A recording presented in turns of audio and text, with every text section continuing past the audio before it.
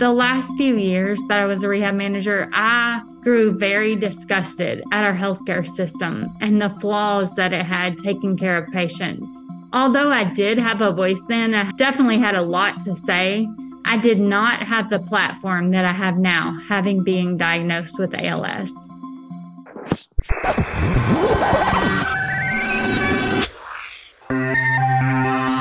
Hello, everyone, and welcome to Connecting ALS. I am your host, Jeremy Holden. This week, we continue our spotlight on insurance access and affordability, on the ways insurers erect barriers to accessing essential healthcare needs, and on some of the things that can be done to navigate or even tear down those barriers. Now, one of the more common ways public and private insurers make it difficult to access essential healthcare is through the use of prior authorizations, a process used by health insurers to control costs. While many insurers use prior authorization to some extent, Medicare Advantage plans have been criticized for using it excessively to the detriment of people living with ALS. Another tactic insurance companies use is requiring a patient to try a medication or use a piece of equipment that is less effective and fail first before granting approval of the care the physician has prescribed. This is often called step therapy. Now, when care is denied, there are multiple layers of internal and external appeals that can be made, but each of these is time-consuming and has their own challenges. So these barriers mean delayed or denied care for people living with ALS, or excessive out-of-pocket expenses. Take the case of durable medical equipment. We know, for example, that people with ALS are increasingly being denied non-invasive ventilators by Medicare Advantage plan. This adds another layer of torment to an already devastating journey. This is often done by forcing someone living with ALS to try a lower-cost ventilation machine and prove that it is not working before gaining access to the equipment they truly need. It is critically important that insurance understand this. Non-invasive ventilators are not a luxury. They are a lifeline for people living with ALS.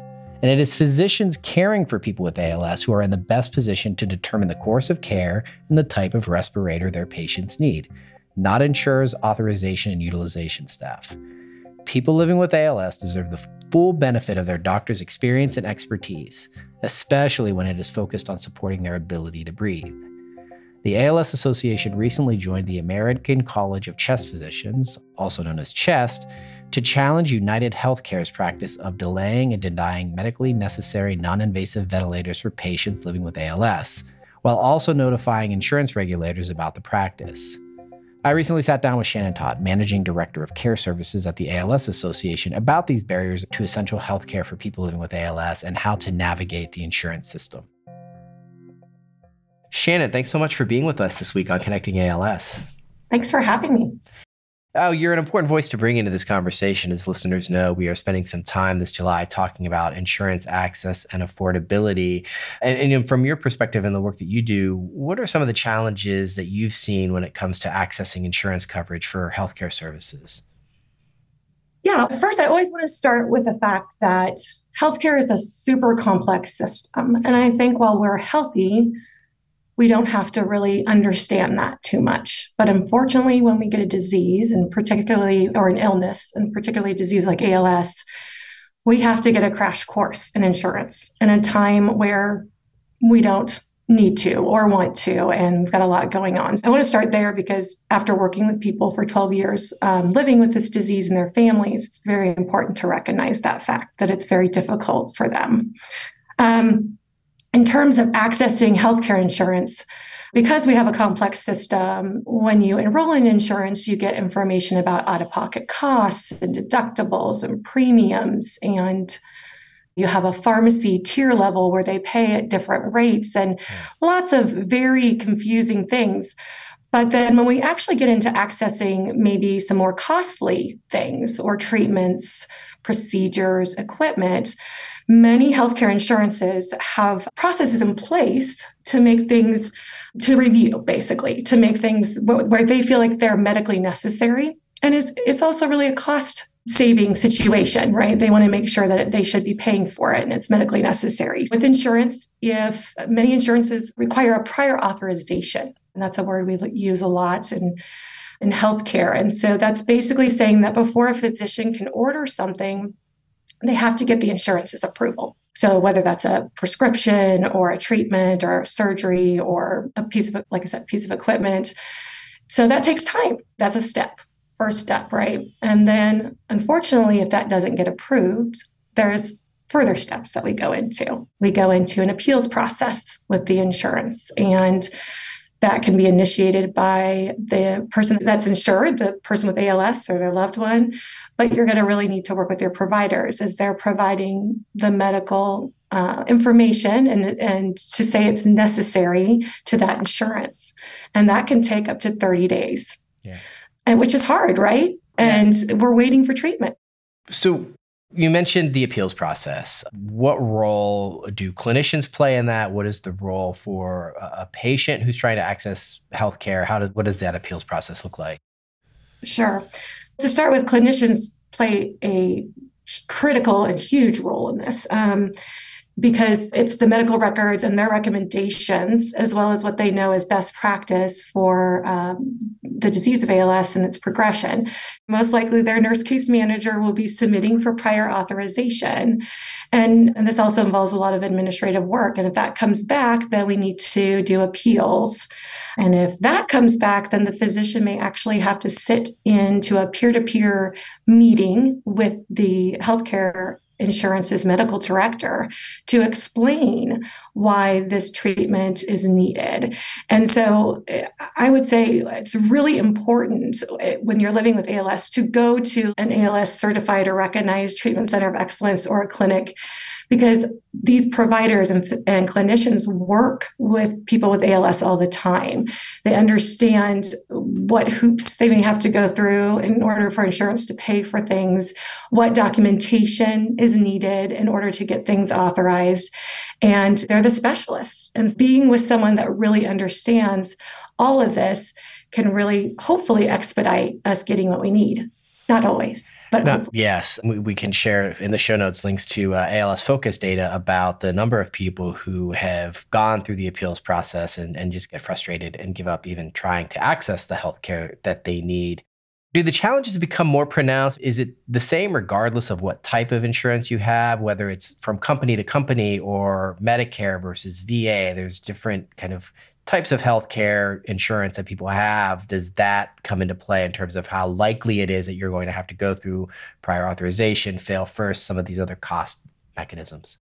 Yes, definitely. And I spent a lot of time as a social worker working with folks when they became eligible for Medicare. And that's pretty complex in and of itself, in that once you become eligible, you have 60 days to choose whether you want to be on like traditional fee-for-service Medicare versus what we call a Medicare Advantage plan or a managed Medicare or Medicare Part C. But again, what happens with Medicare Advantage is it operates underneath the umbrella of a primary insurance. There's just like if you had an employer insurance, basically. Aetna, Blue Cross, one of these companies. Yes. Yeah. Mm-hmm. Yep, exactly. When that happens, you get these things again, this prior authorization and some of those things that come into play with private insurances. And so it is different. Every insurance is different. The VA is different. And so it is, you really have to understand your insurance, and that takes time and it takes a lot of work. Yeah. So what resources are available to help people navigate this? I mean, just understanding the vocabulary can be challenging enough with Medicare Part A, Part B, Part C, prior authorization, fail first. All of these things are terms that we don't use in our day-to-day lives. So even understanding the vocabulary you could do a graduate school training in that. But what resources are available to help people navigate this system? Absolutely. I will say, to start with, if you have a private insurance or maybe a managed Medicare or Medicaid, they offer case management services. You have to request those. And if you do, you can have a direct line to your insurance versus going through customer service every time and those type of things. So know that. I think that's very important. We've had people be very successful when they actually have a case manager inside their insurance company. The other thing is, of course, we at the ALS Association partner with the Patient Advocacy Foundation, and that provides the Medicare Resource Line. And this is a source that provides individual case management for people living with ALS, their families, and caregivers. And so this it's a free line. You can have direct telephone access and you get experts that can help you navigate eligibility, as well as when you're having insurance issues, coverage issues, and different burdens that you can be impacted with access to care. The last thing I would say is really go to your care service folks inside the ALS Association. If you don't know where to start, if this is very overwhelming, which it is for many people, start there. They can help you get in touch with these different organizations, whether it's the Patient Advocacy Foundation or maybe your local state health insurance information program. They're there to help guide you. That's what we do. As well as if you're going to one of our clinics, your clinic social worker is another fabulous resource because, again, we understand it's overwhelming, and sometimes we just don't even know where to start. You mentioned the role, like the people who have been through this before, who have fought these fights, who have gone through the system and can help you navigate it. All of these people are caregivers in their everyday lives. And it strikes me that this is important work and it's part of the process, but it's also taking someone away from being a caregiver, being like a professional caregiver, being a nurse, doing the work that we think of them doing in this administrative burden. That's not paid for, right? There's no code in Medicare for the time I spent trying to get through a prior authorization process. Absolutely not. And I'm so glad you brought that up, Jeremy, because I was thinking this morning of the work that I've done. Yeah. One of the early in my days of working for the association, I went into a home of someone living with ALS and their caregiver and their wife, and he was further progressed in his disease and had a lot of needs. She was taking care of everything. ADLs at that point. He was also needing a lot of breathing support.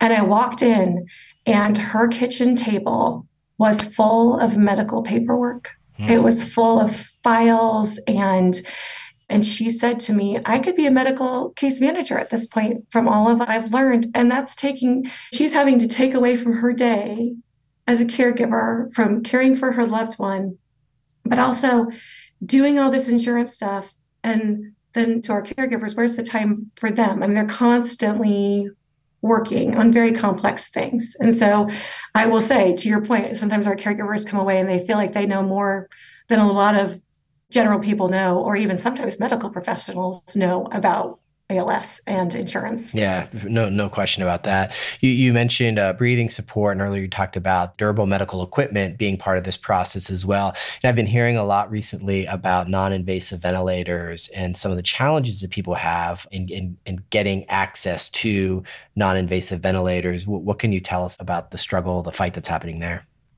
Yeah. For me personally, we work with our clinics in our areas, and one of our pulmonologists out of our St. Louis areas had contacted us about just really the challenges she was having, in particular with private insurance, which she was pretty used to, but now she was seeing it with Medicare Advantage plans in order to access home ventilators for people. And there's a lot of complexity around different breathing devices that are out there, Sure. But what was happening is she was having to appeal. And then we had people that were already on devices that those insurances were doing 6-month reviews and denying them. And these are people that are already dependent on this type of support. And so she was having to work very closely with medical directors and the DMEs to make sure that we could get those payments insured for people that were needing those devices. And again, this is people's lives. It's their breathing. And she explained she'd gone into some peer-to-peer interviews with medical directors.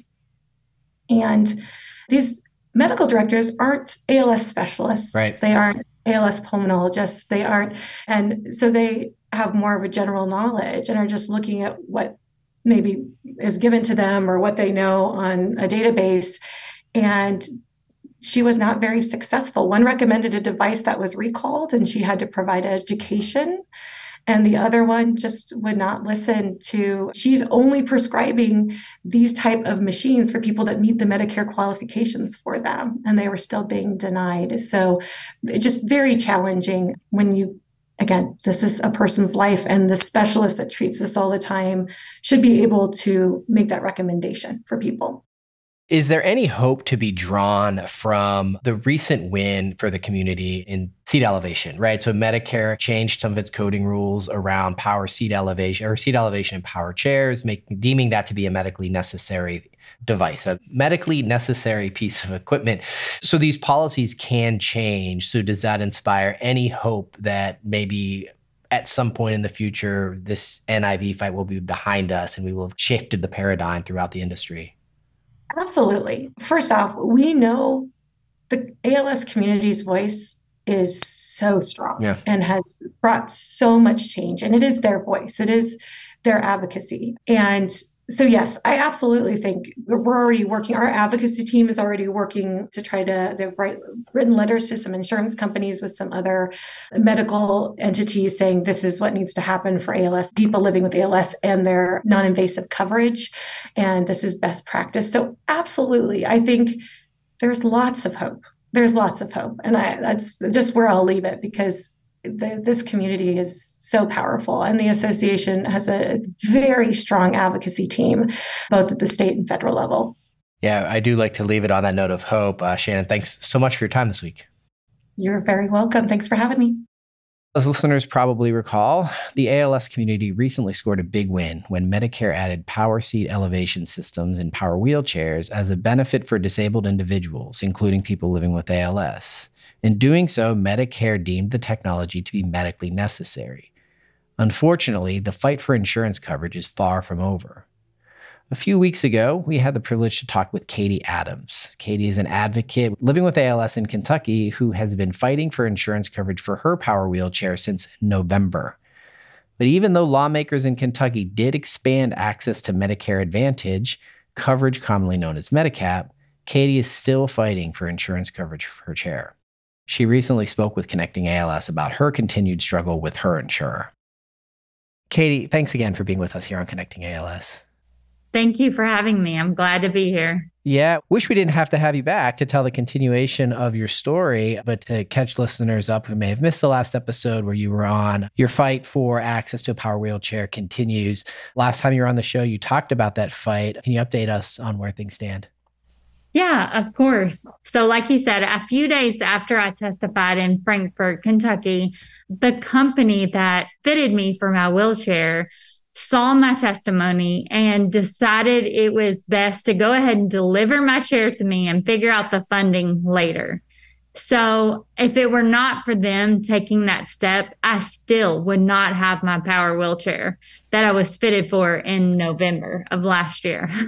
But so I filed an appeal for their original decision to not pay for any of my wheelchair. I did get a partial overturn on the original appeal.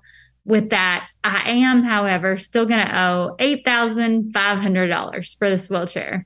And that's after insurance had paid for what they were going to pay for. I was still not happy with that response. So I went ahead and filed a complaint with Maximus.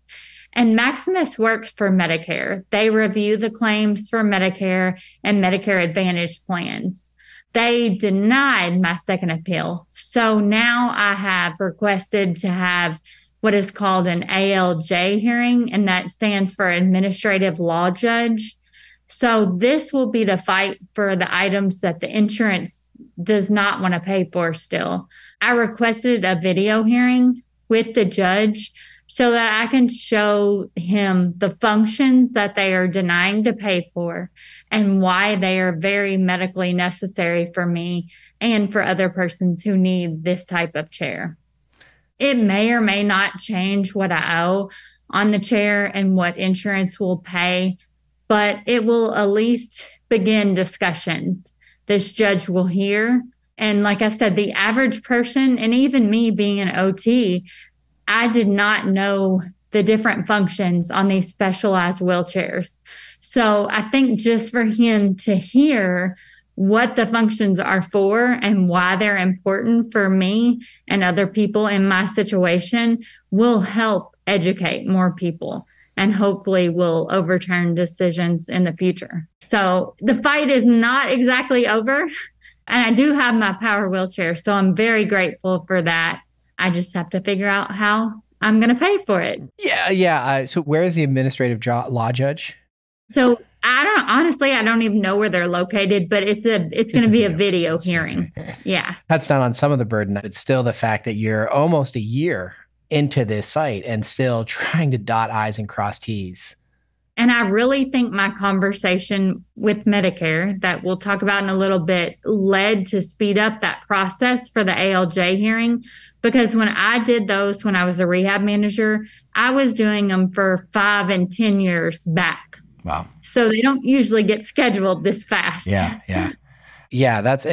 We should loop in listeners who may have missed our last conversation together. You have a background in this process. You've been down this road before with insurers and fights for payments and prior authorizations. Like, you have some familiarity with this. It doesn't mean it's any easier to go through it, right? No, not at all. You mentioned your advocacy in Washington, D.C. Tell us a little bit about your experience advocating in front of the Centers for Medicare Services. Yeah. So like you just brought up, I was a rehab manager, and the last few years that I was a rehab manager, I grew very disgusted at our healthcare system and the flaws that it had taking care of patients. Although I did have a voice then, I definitely had a lot to say. I did not have the platform that I have now, having been diagnosed with ALS. So I was very eager to be able to have this opportunity to talk to CMS, to hopefully have them listen to the problems that patients with ALS and even other fatal illnesses face, and why the policies that they have set just don't work for us. One of the main things that we discussed, like you mentioned, was the time frame for prior authorizations and how that doesn't work for an ALS patient. Right. It cannot take months or even a year before you go through all the processes of the prior authorization and the appeals before you get your equipment. So we spoke with several people that day from Medicare. And while I didn't get the exact response I wanted, everyone from the ALS Association said the call went really well. But me being new to advocacy, I liked that immediate yes Sure. response. And you don't get that. And I didn't expect it, but I think it did open up conversations with Medicare and about the Medicare Advantage plans. And it's conversations like this that get the ball rolling on things. And I believe they would much rather hear from someone who has ALS and lives the disease day in and day out. So I think that's one of the main reasons why we need more advocates for this community. They need to hear from people who have ALS. Yeah, it strikes me that the pace of policy change can be agonizingly and frustratingly slow. And it's up to the folks doing the advocacy, folks like you, folks on the advocacy team, and advocates around the world to not lose hope and continue to just keep inching that ball forward every single day until we get small wins and then find the next fight. You're exactly right. It takes a long time. And like I said, I'm new to it. So I wanted the immediate yes, but they were like, that really actually went really well. I was like, okay, good. That's great. Now, you talked about your background going through this kind of bureaucratic red tape as a healthcare professional, on the side of the occupational therapy side.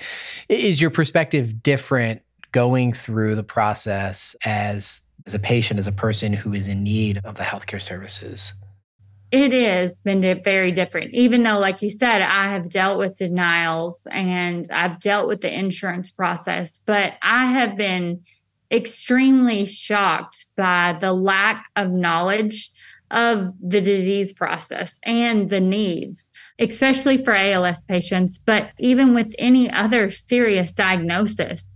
In order to make policies about a disease, you have to understand the disease process and the time frame. Like, for example, when I spoke to Medicare one time, the lady said she knew what ALS was. I told her I was 39 years old, but she kept saying, when you turn 65, you can get this. And I was like, ma'am, I'm not turning 65 years old. So you obviously don't know what ALS is. But a lot of the healthcare policies are just so rigid, and they don't take into account the different needs for every different diagnosis. And like I said, I was always frustrated with this, but medical insurance should not be able to dictate what healthcare we do and do not get. And the timeframes on many of the processes to obtain essential equipment and services is just unrealistic for ALS patients. Like I said, if the wheelchair company hadn't delivered my power wheelchair, I still wouldn't have it. And, we're at the end of July here. Right. So it's been a long time. It was ready in January, and the pre-authorization process is still not complete because I still owe money for the chair and they're still denying. And like I said before, insurance companies should not be allowed to practice medicine. And that is exactly what they are doing. They are making patients try drugs that are not actually prescribed to them, that are less expensive, before they get the drug that the physician actually prescribed them to take. Another topic, they are denying non-invasive ventilators for ALS patients and forcing them to try less effective equipment before allowing them to have the equipment that they really need. And this should not be legal. Our healthcare system is seriously broken and something must be drastically changed. You touched on this a little bit. You're talking about fail first policy, step therapy. It's a couple different terms that it goes by. And you mentioned the non-invasive ventilators, but I'm sure listeners have a sense of this, but I'd just be curious to hear from you why step therapy is not appropriate for the community or for the types of assistive technology or therapies that we're talking about for treating ALS and making it livable. Yeah, for sure. Definitely. It seems obvious to you and I, the non-invasive ventilators, why they need that specific piece of equipment first and not trying these other things. But even for wheelchairs, like Medicare's policy right now for a mobility device is one every 5 years. And in that time frame of an ALS patient, first of all, we may not even make it the full 5 years to get another device, right. But we may have needed a walker, a cane, a rollator, a manual wheelchair, a regular power wheelchair, and then a very specialty power wheelchair.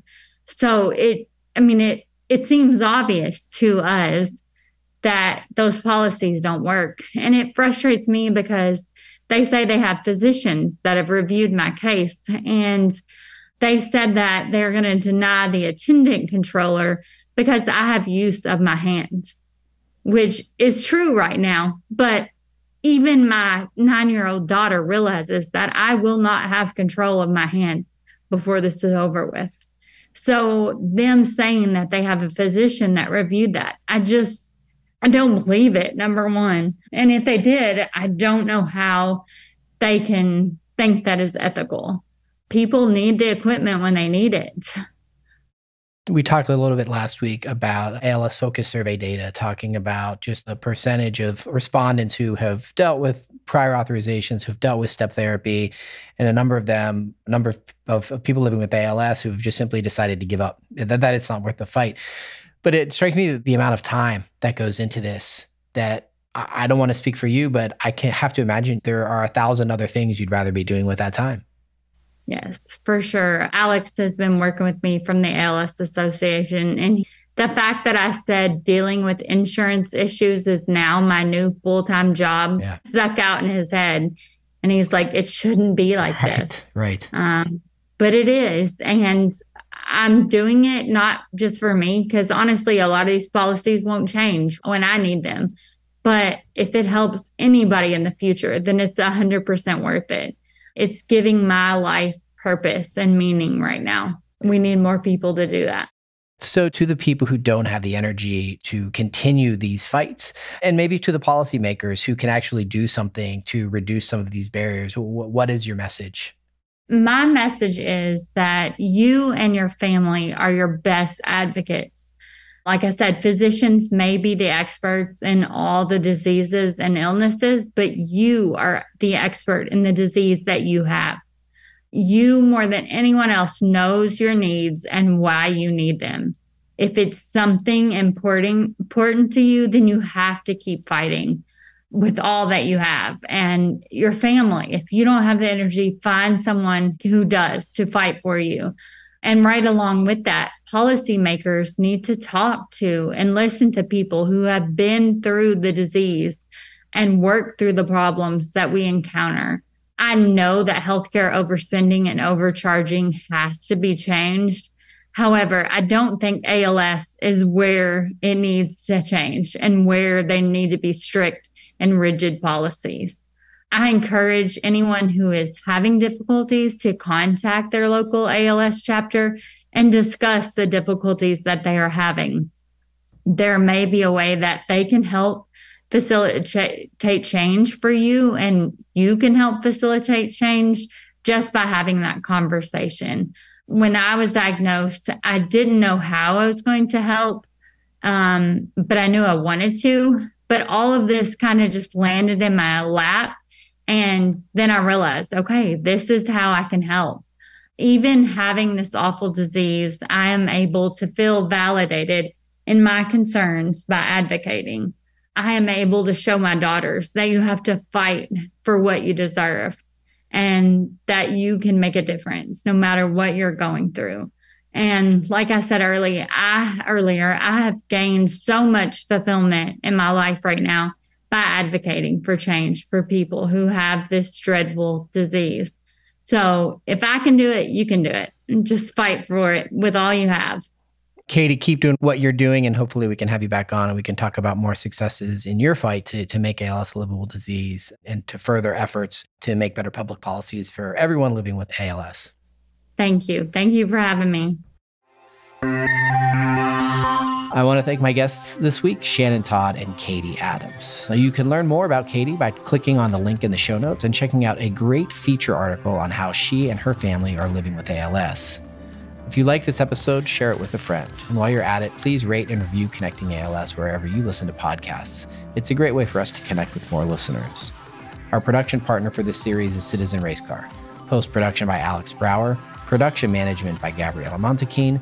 Supervised by David Hoffman. That's going to do it for this week. Thanks for tuning in. We'll connect with you again soon.